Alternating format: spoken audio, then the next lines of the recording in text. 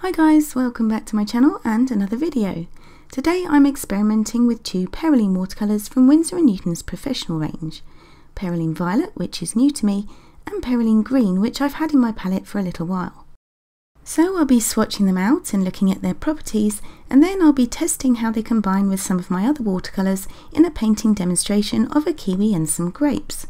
So I hope you enjoy the video and find it interesting or useful. All the materials I'm using will be listed in the description box, along with a reference photo from Pixabay if you fancy trying this one out for yourself.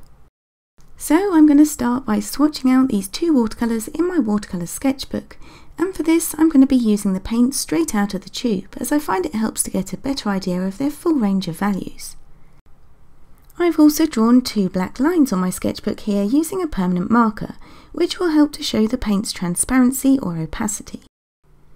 Both of these Winsor & Newton pigments indicate that they are transparent by the open square on the outside of each tube, but I like to try them out for myself, so I start off with adding only enough water to get the paint to move across the paper, and then gradually add more water so I can see the full range of values from darkest to lightest.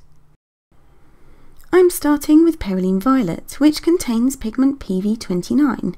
And despite appearing almost black on the palette, it reveals a beautiful transparent purple maroon colour with the addition of water. Perylene Green next, and this contains pigment PBK31, which is actually a black pigment, but with the addition of water reveals a beautiful transparent dark green hue.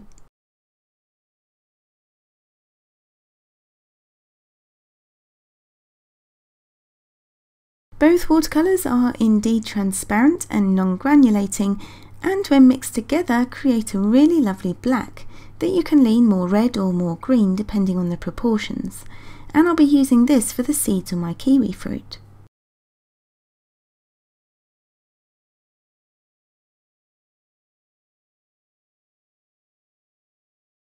Now the swatches are completely dry, you might be able to see that there is quite a noticeable colour shift with both pigments, but their transparency means that you could easily layer them or maybe even use them as a glaze over other colours, so I'll be testing this out in my demo painting.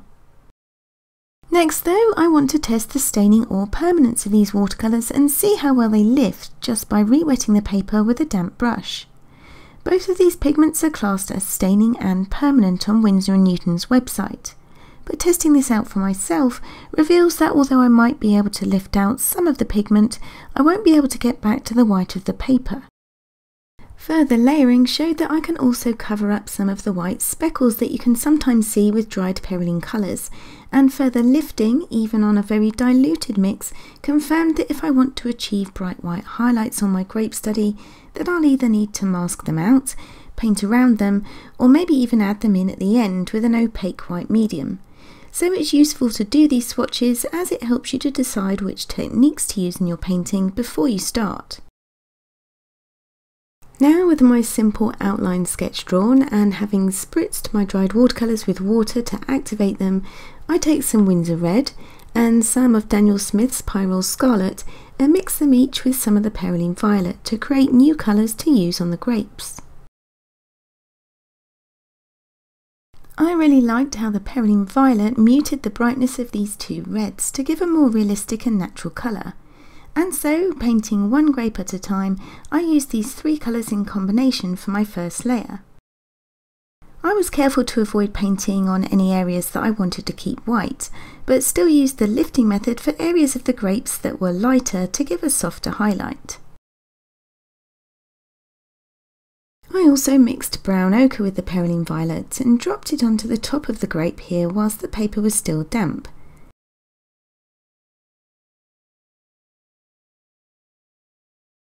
And then I experimented with mixing yellow green and sap green in with it too, before going back in with more concentrated Perylene Violet for the darkest purple parts of the grape.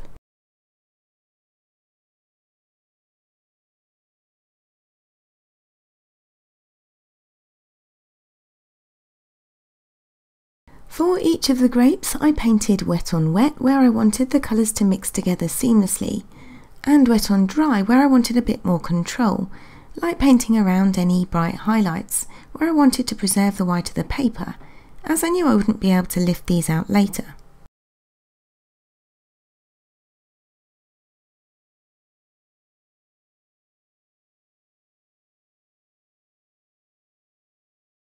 My plan didn't completely work out on this next grape though.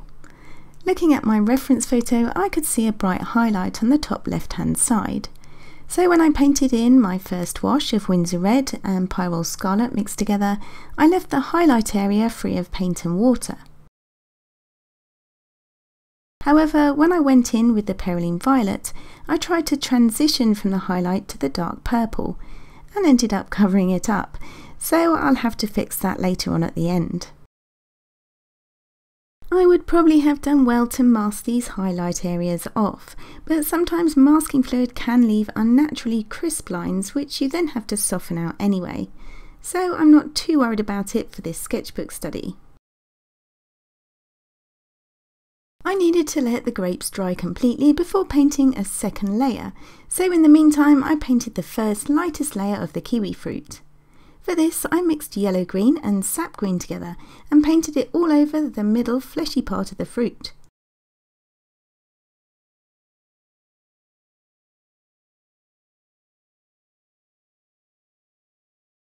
I also used some of the black I'd mixed at the start using the Perylene Violet and the Perylene Green together to paint in some of the darker shadow areas between the grapes.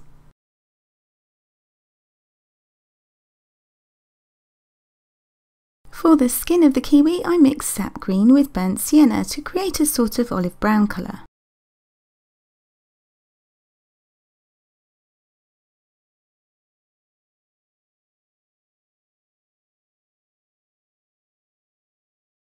And then I mixed in some Perylene Violet to drop onto the damp paper where the colour of the grapes would reflect.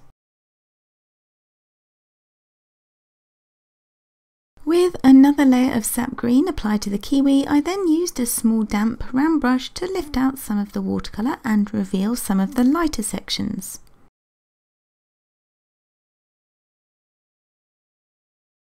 And when this was dry, I went back and added further definition to these sections using more concentrated sap green and painting onto dry paper.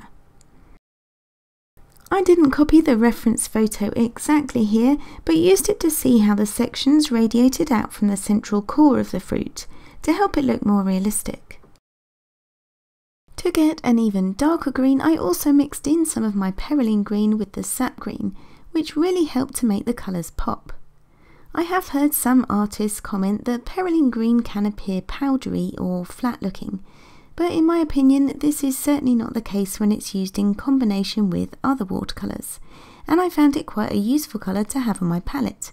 But I'd love to hear your thoughts on this, so please let me know by dropping a comment in the box below. Okay, so now I'm going to paint the second layer of watercolour onto the grapes. As now it's dry, you can see the Perylene Violet has lost some of its saturation. I'm going to try and fix that by simply painting over the grapes with a glaze or two, using more of the Winsor Red and Perylene Scarlet. This will also cover up any white flecks in the pigment and help to unify and pull the painting all together.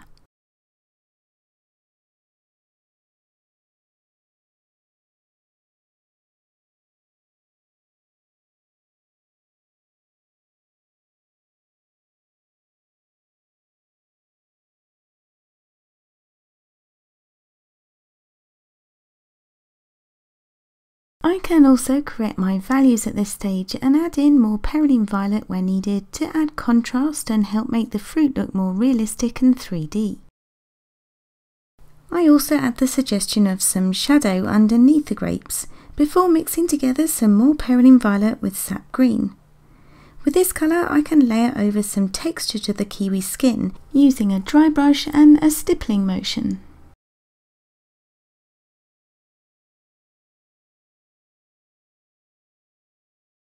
From here, and for those all-important black seeds, I use a more concentrated Perylene Violet and Perylene Green mix and paint them onto dry paper using the very tip of my brush again. Now I could have stopped here and called the painting done, but I was still curious to try mixing Perylene Violet with white gouache to paint in a smooth matte background. So I created a border around the fruit using washi tape and began with a pale background that was more pink than purple.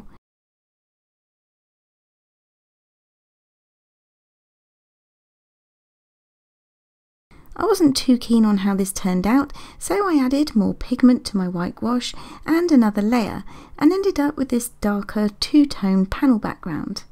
I'm still not quite sure about it, but it was fun to try out, and being darker really shows up the highlights on the outside edges of the grapes.